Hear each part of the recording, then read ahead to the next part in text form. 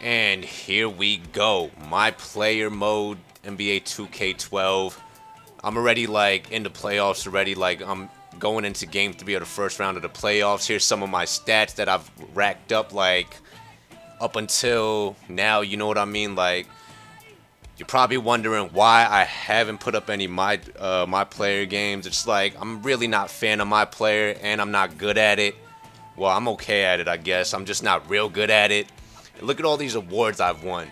Who you know in his rookie year could win Rookie of the Year, MVP, fucking NBA first team, defensive first team, leader in assists, steals, scoring. Like, I was the leader in every category imaginable, basically. I was bossing. And look at my shoes. I call them the bosses because they look so boss-like. And here is game 3.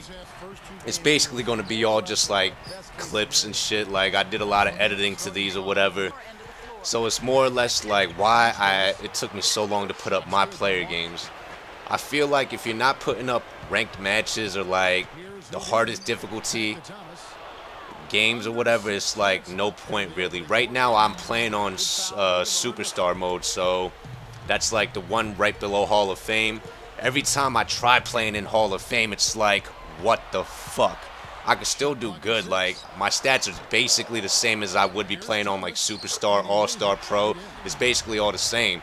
The only difference is my fucking team does not listen. Like, literally my team does not listen. They'll have wide open looks at threes, pass out the shot. They'll have wide open drives and straight up miss or like hit under the basket, under the backboard, make it go out of bounds. It's just out of hand. Like, I don't know how some people could successfully win championships on Hall of Fame mode. Like, the computer just doesn't listen to me. Like, I still play good as hell with my player. It's just everyone else around me just sucks, and the opponent's CPU just gets so disgusting. It's just not right.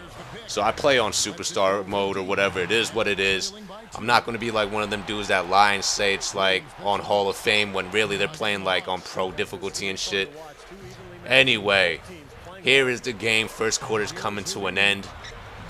Like I said, I edited a lot of clips out or whatever. Like, I want to make these videos shorter with my player just because of the fact like my player games are long, especially since I do like 8-minute quarters or whatever. Look at this guy. Look at this boss. Look at this boss spinning. Got him jumping. Drew the foul. What we got here? Let's see what happens. Come on, man. How does that go in? That should not go in. I don't care what difficulty it's on. Shots like that should not go in, but it does. Look at that butter right there. What else we got? Nice little turnover. So that's another thing. In my player mode, man, don't expect me to have like under 3 turnovers. I average at least 7 turnovers a game. It doesn't matter what difficulty I'm playing on, because obviously you guys see some of the passes I be doing. It's very forced. Regardless, I still make it work. I still make shit happen. So like, you guys can't really say much. Like, I don't really have difficulty playing this at all. Like, it's just not fair. Another reason why I don't really like my player, man, I guess, is because like the computer has way too many like tendencies. Like, once you start knowing all the tendencies, man, you could like easily work around it. You could get like 8 steals a game. It's just out of hand. That's why I like playing ranked matches better, man, because it's like, at least with the ranked world, it's like everybody plays differently, so you're always going to be like surprised. You know what I mean? You gotta stay on your toes.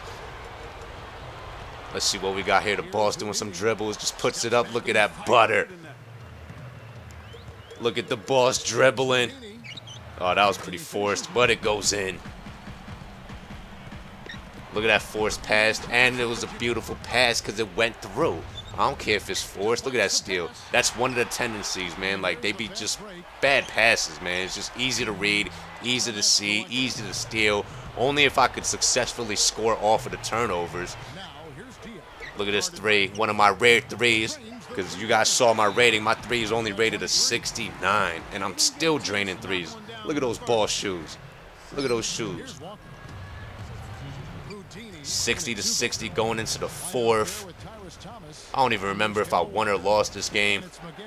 I have like so many my player games banked up and edited already. Like, I'm just about to put up nothing but my player games from now on, I think.